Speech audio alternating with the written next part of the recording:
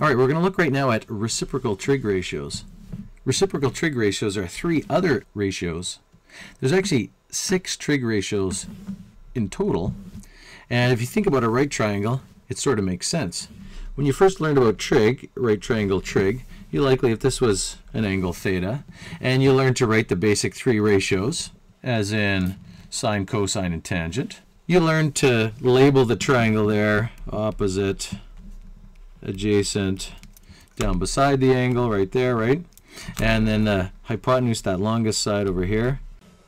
And you likely learned to write the 3 ratios based on that. That sine was opposite over hypotenuse, cosine was adjacent over hypotenuse, and tangent was opposite over adjacent. Now, there's 3 pairs of sides, and that's why there's 3 basic trig ratios. There's opposite and hypotenuse. That's the first pair you can make, and that's sine, obviously. There's adjacent and hypotenuse. That's the second pair you can make, and that's cosine. And then there's opposite and adjacent. And that's the third pair you can make, and that's tangent. But there would be actually 2 ways you could write these, because, of course, you could write them as, you know, instead of writing opposite over hypotenuse, you could write hypotenuse over opposite.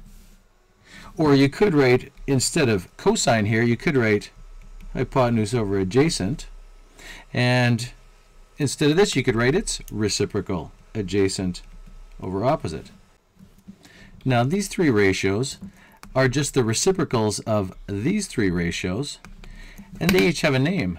And those names are cosecant is the reciprocal of sine, cosecant, written up there.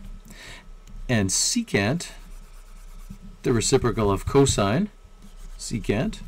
And then lastly here, cotangent, up there, is the reciprocal of tangent. Now those 3 are the reciprocals whether you're using right triangle trigonometry or circular trigonometry, angles in standard position. Same thing. Those are reciprocals, and those are reciprocals. If you know one, you know the other. All right, so let's look at some of that right now. Let's draw a right triangle and write some of the ratios here. Let's draw 2 of the legs here. And then let's draw the hypotenuse. Let's look at this angle here. Let's call that theta. Let's say this was 5 and this was 8. And we wanted to write some of the trig ratios. Easiest 2 to write with just those 2 sides would be tangent, because we have the opposite and the adjacent. Tangent of that angle would be opposite over adjacent, so 5 over 8. All that means is, even without looking at the triangle, cotangent would be 8 over 5. All right, 5 over 8, 8 over 5, reciprocals. If we want the other 4 trig ratios, we need to find this hypotenuse here. And we can do that pretty easily by knowing that it's going to be the square root of 8 squared plus 5 squared. So in other words, the square root of 64 plus 25, or square root of 89. Let's just leave it like that so we don't have to fiddle around with our calculator, except I should write the right number there, 89. So if we want to write the other 4 ratios here, sine theta is our opposite, 5 over root 89. We could rationalize that, but I'm not going to right now because we want to compare it here pretty quickly with this. If our sine is 5 over root 89, cosecant is just root 89 over 5. All right? If we want to write our cosine, cosine is adjacent, 8 over root 89. So our secant is just root 89 over 8. It's reciprocal, right? So you got those pairs. You have to find ways to remember them. People seem to, or my students anyway, I'm sure they're no different than other students, look for ways to connect these things.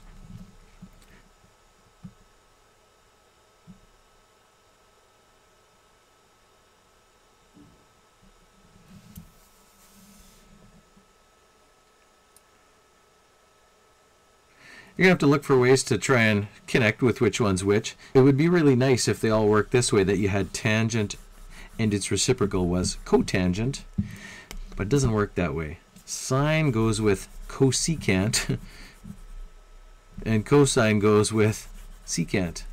Unfortunately, it doesn't work that nicely, but I'm sure you'll find a way to remember that. All right. Now, the other thing we should look at here is how we can work with these three ratios using a calculator. Let's say we wanted to know the value of cosecant of 2.1, for example. Now, that's not a special angle. We don't know the coordinates of a point or something else that we can use here. So we're going to have to use our calculator. The thing to realize on most calculators, though, get our calculator back here, is most calculators only have buttons for the primary three trig ratios, sine, cosine, and tangent. Don't have those reciprocals because you don't really need them if you know that they're reciprocals. If we happen to know the value of the sine of something that happens to be a fraction, a over b, then we can write the cosecant as b over a, just flip the fraction over. If we don't know it as a fraction, we have to think again about what reciprocals are. If we know that the sine of something was 0.7, then its reciprocal is just going to be 1 over 0.7.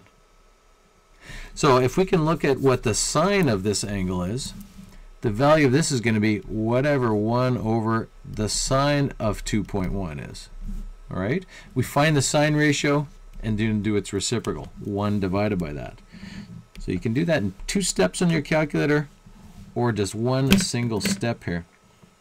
So in 2 steps we could say, figure out what sine of 2.1 is, and then do 1 divided by that answer, and it gives us that. So our cosecant ratio is 1.16 roughly if we're going to 2 decimal places, or of course we could just do it all in one step by going 1 over sine 2.1, and there you go. All right, so this is roughly 1.16. Now notice that we flipped the ratio over. We did the reciprocal of the ratio. We did 1 over sine of 2.21. What we didn't do, this is wrong, what I'm about to write, is sine of 1 over 2.1. Okay, it's not that. You don't flip the angle over. It's the reciprocal of the ratio. All right, very important to know. Let's look at one more here. Let's say we wanted to know the cotangent of 3 pi over 11. Now this one ends up tricking people just because this angle is given as a fraction and it seems really tempting to want to flip that over. But as we saw up here, you don't flip the angle over. All right, so this is not tangent of 11 over 3 pi. Important to realize up front, it's not that. What it is it's the reciprocal. This is going to be 1 over whatever tangent of 3 pi over 11 is. You don't flip the angle over.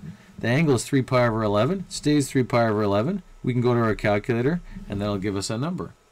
All right, so let's get the calculator, and let's do this in 2 steps so we can see what the tangent is. Tangent of 3 pi divided by 11 gives us that. All right, so that value is 1.15, pretty close to the thing we got before, but now we want 1 divided by that, our answer. So that means that cotangent is, if we're doing 2 decimal places, roughly 0.87. All right. Now, incidentally, while that's an exact value, this is not a special angle, and that's why we used our calculator here. If you were looking for reciprocal trig ratios for special angles, just the same as the primary 3 trig ratios, you'd use some of those special triangles. But I think that's something to be tackled another time. All right. So that's it. That's a really brief introduction to what reciprocal trig ratios are, how they're related to the basic primary 3 trig ratios.